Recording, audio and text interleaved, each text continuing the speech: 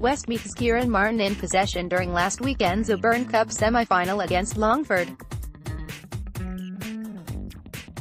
Photo, John McCauley Westmeath Senior Football Manager Jack Cooney's post-match assertion that our two goals came at the right time, particularly the one in the second half, scored by Callum McCormack, which gave us that cushion, neatly summed up his side's surprisingly facile win against neighbours Longford in last Saturday's Auburn Cup semi-final in the Downs.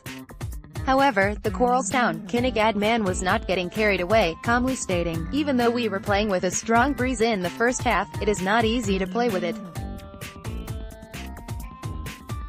When we were playing against it, we got bodies back and controlled the game coming out of defense.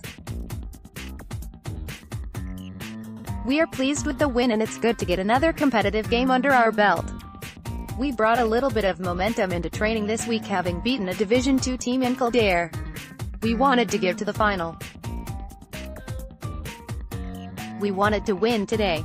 We're in the final now and it will be another good game against a team a division or two above us, Dublin, as it transpired after their dramatic penalty shootout win against Meath later that evening. It will give us an opportunity to look at Westmeath lads in that situation." The first homegrown Lake County manager in 26 years concluded on a cautionary note. "You analyze each game afterwards and you try and improve on a few things each time," he said.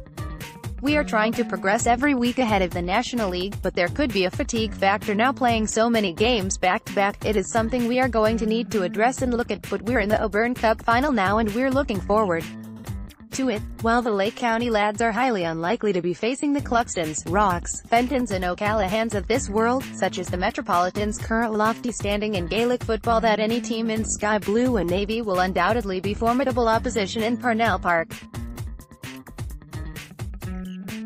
Westmeath take on Dublin in Parnell Park on Friday night at 8 p.m. in the Auburn Cup decider.